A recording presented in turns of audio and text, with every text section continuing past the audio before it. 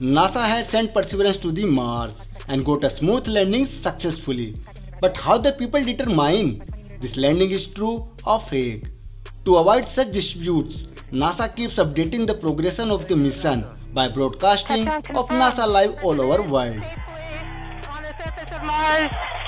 But in the case of China's Tianwen 1 mission, the whole landing looks scripted. First, the people of the own country watched the release film and later on worldwide. Maybe this perception is due to lack of information and difficult access, or maybe due to absence of scheduled live broadcasting of this landing. This makes Zhurong's landing suspicious. For example, we have watched all the ups and downs of mission Curiosity and a soft landing of Perseverance, and later on clear stunning images from the ground of Mars, and this makes a landing obvious. So the transparency is important.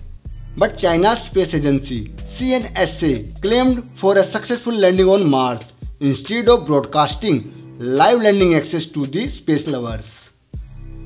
Why I said it? A claim. Because most of us haven't watched Zhurong Mars Rover Landing live. But it doesn't mean that the landing is fake.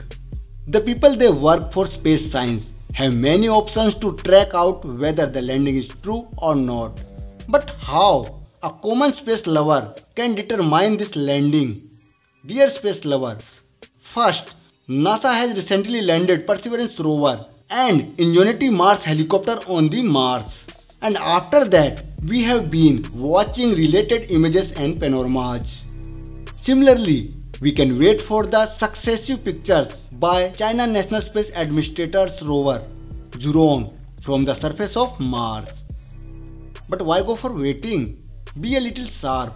We all know that there is a great competition between the space agencies and the American Space Agency NASA, the Indian Space Agency ISRO, the Russian Space Agency Roscosmos, and the UAE Space Agency. All these agencies have their active orbiters on Mars. And don't you think these agencies keep a sharp eye on any unnatural activity on Mars? But none of them is denying China's Tianwen-1 Zhurong landing. So being a true space lover, I conclude that the landing is not fake. By the way, what do you think? Do comment and do not forget to subscribe our channel. Bye bye.